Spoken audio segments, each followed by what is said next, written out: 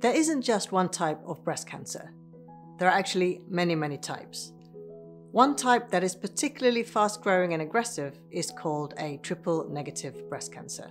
In this video, I will explain what it is and the promising results of a drug that has been shown to improve outcome. Hi, my name is Dr. Tasha and I'm a breast surgeon. So the treatment of breast cancer is now very individualized. It is definitely not a one-treatment-fits-all policy. And that's because breast cancers have very different characteristics that help doctors decide what kind of treatments can be used that are known to be effective. One of these important characteristics is to know whether the cancer expresses any of the hormone receptors, estrogen and progesterone, and whether they express proteins called HER2.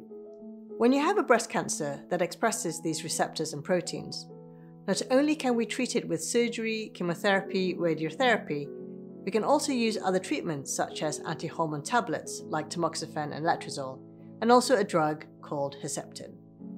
These are known to help reduce recurrence risk and also improve outcome. Now, triple-negative breast cancers, or TNBC for short, are cancers that do not express any of these, and they represent about 15% of all breast cancers.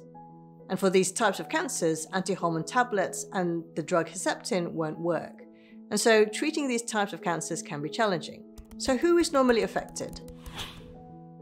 Well, triple-negative breast cancers are cancers commonly found in premenopausal women under the ages of 40, in Black women, and also in those who have the BRCA mutation.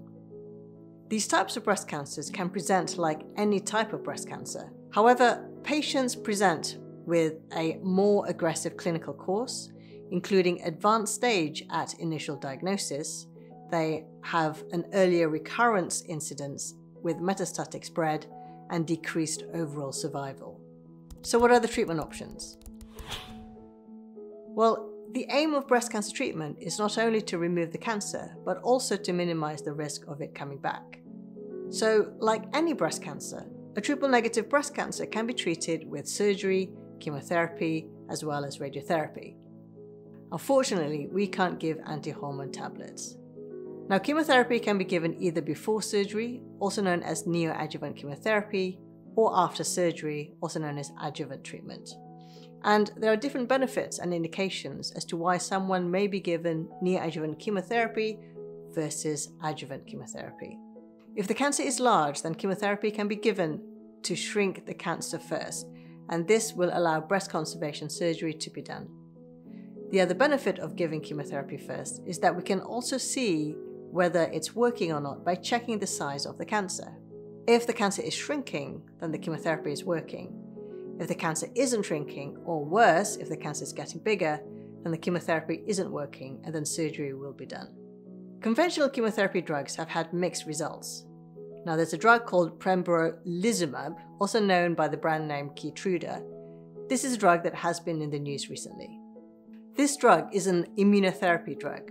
This means that it uses the body's immune system to recognize and kill the cancer cells.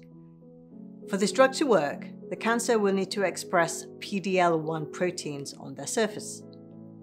These proteins bind to receptors on the cells of the immune system, also known as T cells, which then tricks the immune system to think that these cancer cells are not harmful, and so allowing them to continue to grow.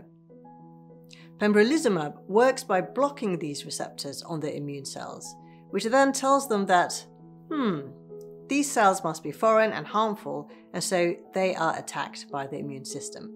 There have been two important trials that have shown how pembrolizumab can really help in treating triple-negative breast cancers. The Keynote 355 trial looked at the benefits of this drug in locally recurrent, unresectable or metastatic triple-negative breast cancers who have not been previously treated with chemotherapy. It is given with chemotherapy and recommended only if the tumors express PD-L1 with a combined positive score of 10 or more and an immune cell staining of less than 1%.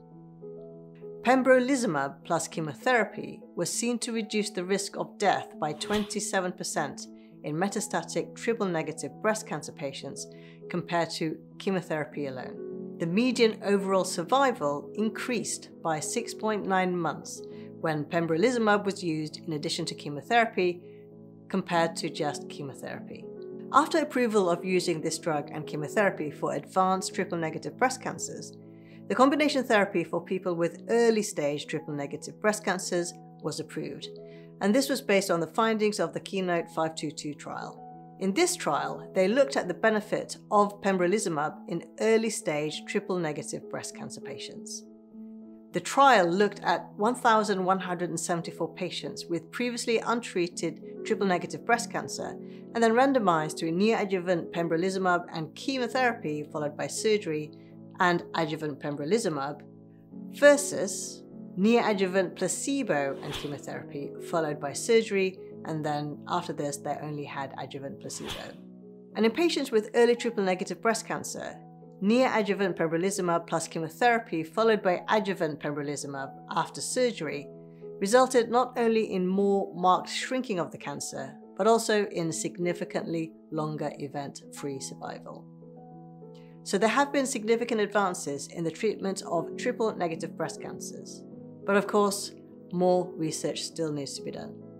I hope this has been helpful, and I'll see you in the next video.